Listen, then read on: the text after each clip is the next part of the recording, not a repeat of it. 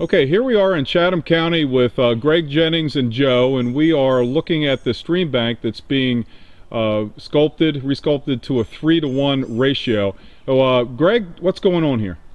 Okay, Mitch, first of all, we want to start with a rough grading, and that means we're taking a stream that has these vertical eroding stream banks, and we're going to grade those out to a much flatter slope.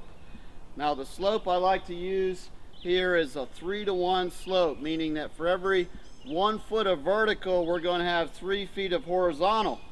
Now, Joe has already started the grading. I'm going to come back and check on his slope. So I have pinned a tape here at the top of the bank, and I come across to the bottom of the slope here, and I pull that tape, and I find that from horizontally across to this edge of the stream, we're at about 11 feet.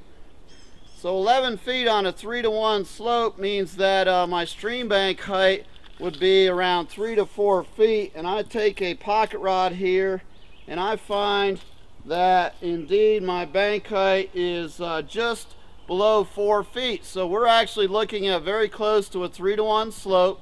Now this is our rough grading, and as Joe completes the rough grading, we'll come back and do some fine grading to get this bank in good shape for our planting later on today.